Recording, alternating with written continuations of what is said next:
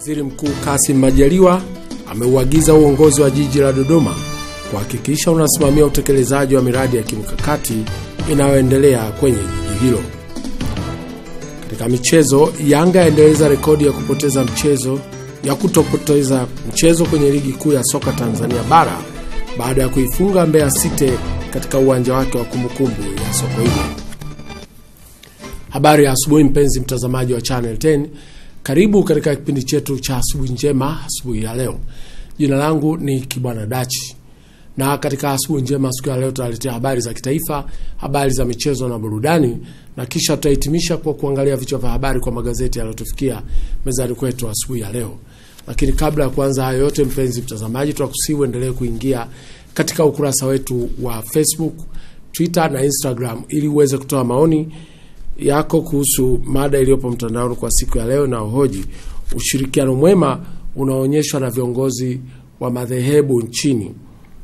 Unadhani kielezo cha utaifa katika kudumisha amani na mshikamano? Majibu ya swali hili yatapatikana pale katika taarifa habari yetu ya jioni siku ya leo saa 1 kamili. Tunaanza na habari za kitaifa. Waziri Mkuu Kassim Majaliwa ameiagiza halmashauri ya jiji la Dodoma kuhakikisha inasimamia kikamilifu utekelezaji wa miradi ya kimkakati inayoendelea katika jiji hilo, ili ikiwa ni pamoja na kuwasimamia wakandarasi ili kukamilisha ujenzi wake kwa wakati na kuzingatia viwango. Amani Mbando kutoka Dodoma anatuarifu zaidi.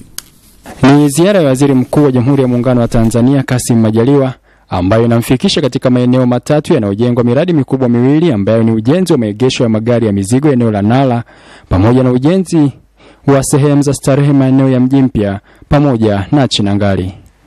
Akiwa katika eneo linalojengwa maegesho ya magari ya mizigo Nala, Waziri Mkuu anaitaka halmashauri ya jiji kusimamia kikamilifu ujenzi wa miradi hii ili kuifanya Dodoma kuwa jiji la mfano, huku akitolea mfano wa jiji la Dar es Salaam ambalo lilishindwa kusimamia utunzaji wa maeneo ya wazi, jambo ambalo amelikemea na kusema serikali isingependa kuona hayo yanajitokeza Dodoma.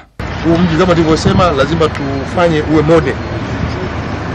Jiji la Dar es Salaam plani ya awali tulikuwa na maeneo ya mapumziko, lakini watu wa idara za ardhi walifanya makosa makubwa sana kuuza kila eneo. Sasa nyie wahandisi hapa kwenye jiji la Dodoma, kwa kuwa tunaanza kuboresha hiyo, lazima ipate consideration. Tenge maeneo ya mapumziko. Akiwa katika eneo la Mji Mpya ambapo pia patajengwa bustani kwa ajili ya kupumzika, Waziri Mkuu anaziondolea wasiwasi familia zinazopisha utekelezaji wa mradi huo. Tunajua tuna wananchi hapa wao kwenye bloko hii kwa sababu wako miaka mingi, atatafuta utafiti mzuri kabisa. Tunatafutia viwanja wakae, tunatafutia kitu cha kuanzia hapa maisha, waanze huko. Eneo hili tuliboresha, lakini hawezi kuondoa ghafla. Kando ya ziara hii, mkurugenzi wa halmashauri ya jiji la Dodoma Godwin Kunambi anawasihi wananchi wa jiji hili kutumia fursa za ujenzi wa miradi hii kujiingizia kipato kutokana na kuwepo kwa uwanda mpana wa kujitafutia kipato, hasa katika ujenzi wa mji wa kiserikali. Wakina mama lishe, nendeni pale mkapeleke chakula. Vijana nendeni pale mkafanye shughuli za pale za nguvu yetu. Tutumie nguvu zetu ili tupate kipato chetu. Lakini pia bado tuna shida pale, hamna kokoto jamani. Hivi tunashindwa kuponda kokoto. Pondeni kokoto, pelekeni pale mji wa serikali zikafanye kazi. Viongozi wa hali ya chini sasa hivi wamefanywa kubustiwa, yani wanabustiwa kwamba hawakai kizembe sasa hivi. Nao vile vile wanakwenda na kasi hiyo hiyo waliokuwa viongozi wao wa hali ya juu. Kwa maana tunasema kwamba viongozi wa hali ya juu na viongozi wa hali ya chini ndio tukasema wako sawa kutokana na uwajibikaji wa kazi. Amani Mbando, Channel 10, Dodoma. Katika kukabiliana na wimbi la wafanyabiashara wakubwa wanaojihusisha na ukwepaji wa kodi ya mapato, serikali wilayani Magu mkoani Mwanza imeanza kutekeleza agizo la Rais Dr. John Pombe Magufuli la kuwarasimisha wafanyabiashara wadogo ili kuondokana na kadhia hiyo. Henry Kavirondo anaripoti.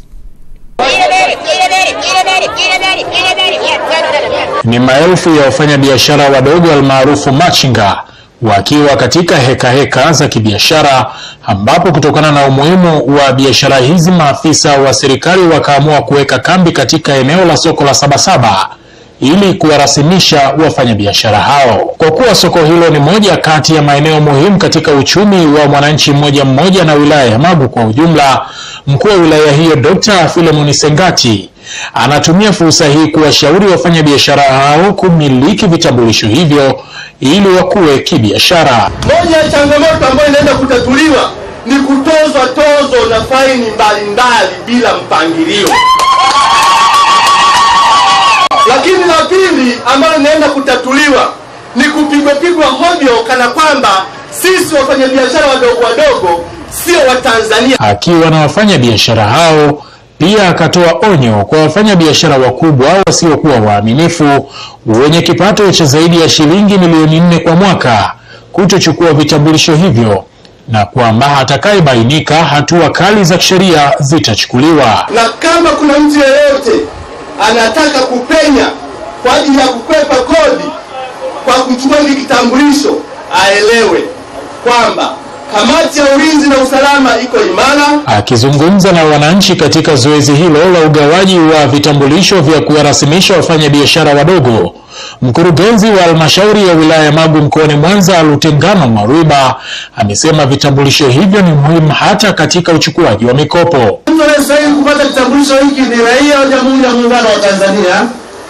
ambaye anafanya biashara katika maeneo yote ya Jamhuri ya Muungano wa Tanzania. Lakini mfanyabiashara huyo atakuwa ni yule ambaye mauzo yake hayazidi shilingi milioni 4. Vile vile amesema vitambulisho hivyo vitakuwa vikitolewa muda wote katika siku za kazi kulingana na maeneo yaliyoainishwa na mamlaka zinazohusika ili kuhakikisha wafanyabiashara wote wanarasimishwa. Wale wafanyabiashara ambao wana TIN number, wale wafanyabiashara wote waliopewa TIN number na TRA, mamlaka ya mapato Tanzania, hawatahusika na hivi vitambulisho. Kutoka wilayani Magu, Henry Kavirondo, Channel 10, Mwanza. Chama cha Mapinduzi CCM mkoa wa Mara kimewataka viongozi wa Umoja wa Wanawake Tanzania UWT mkoa wa Mara kujiepusha na makundi ambayo yanaweza kuwasababishia mpasuko ndani ya chama hicho. Ahmad Nandonde anaarifu kutoka Mara. Akizungumza katika kikao cha baraza la wanawake UWT mkoani Mara, mwenyekiti wa Chama cha Mapinduzi mkoa Bwana Samuel Kiboi amesema tabia ya baadhi ya wanachama kuanza kampeni za chini kwa chini huku wengine wakijivika upiga debe yamekuwa kiwagawa wanachama, na hivyo yeye kama mwenyekiti kamwe hatoruhusu hilo lijitokeze, kwani muda wa uchaguzi bado haujafika. Na UWT ndio tunaona kwamba nyie ni wapiga kura wazuri sana, lakini UWT yenu inakwenda kuharibika kwa sababu ya makundi madogo. Wenye viti wa wilaya wamekuwa sasa, wengine wanafanya kampeni, wajumbe wengine wako wameshika wagombea ubunge. Naomba na wapa pole sana. Mnabeba wagombea mnapeleka wapi? Hata mama zangu wengine nimeona ni wazimu, watu wazima kabisa. Unakuja unabeba mgombea. Naomba mwe mshikamane, mfanye kazi ya Chama cha Mapinduzi kwa sababu ndio iliyokuweka hapo. Wajumbe wa baraza, naomba mshikamane na wenye viti wenu wa wilaya zenu husika. Nao baadhi ya wajumbe katika kikao hicho wamepokea maagizo ya mwenyekiti wao na kwamba kamwe hawatothubutu kuingiza makundi ambayo athari yake ni kuibuka kwa mpasuko wa wanachama wenyewe kwa wenyewe. Mimi sasa hivi sio kwamba ninafanya kampeni, chochote nastahili kuwafanyia wanawake wa mkoa wa Mara. Mimi ni mbunge wao, sio kampeni. Kampeni zinaanza pale tu ubunge wangu unapokoma. Tuwajenge wakina mama toka chini, lakini tuwajenge wana CCM kwa ujumla, vijana, wa baba. Kiongozi anatakiwa achaguliwe na watu kwa mapenzi yao, sio kwa rushwa. Jumuiya zote UWT, vijana, wazazi wako chini ya Chama cha Mapinduzi. Jumuiya hizi zitakapofanya vizuri, zikifanya kazi kwa upendo, Chama cha Mapinduzi tutasonga mbele. Watu kuanza kuangalia majimbo sio muda wake. Ahmad Nandonde, Channel 10, Musoma. Mjumbe wa halmashauri kuu ya taifa mkoa wa Dar es Salaam wa Chama cha Mapinduzi CCM Yusuf Majid Nasoro ametoa wito kwa jumuiya zilizo chini ya chama hicho, wazazi, vijana na wanawake kuhakikisha wanasimamia mmomonyoko wa maadili kwa vijana ambao unaweza kuleta athari kubwa kwa vijana siku zijazo. Hamisi Suleiman anatuarifu. Bwana Yusuf Majid Mneki ametoa angalizo hilo katika kongamano kubwa la kufunga mwaka la wanachama CCM waliokuwa katika jumuiya ya wazazi, vijana na UWT, mkutano uliofanyika katika kata Mburahati jijini Dar es Salaam.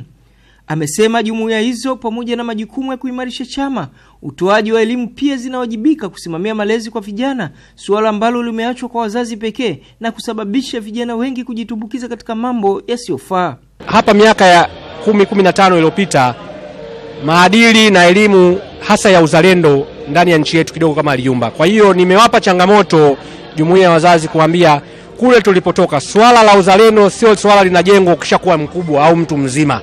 Swala la uzalendo linaanza kujengwa ukiwa shule kule chekechea. Kuanza kuimba Mungu ibariki, sijui kuimba nyimbo ya taifa. Leo hii kuna mtu mzima unamwambia akiimba nyimbo ya taifa hawezi kuimba. Lakini kwa sababu misingi haikujengwa vizuri, tuliumba, kuna sehemu tulikosea.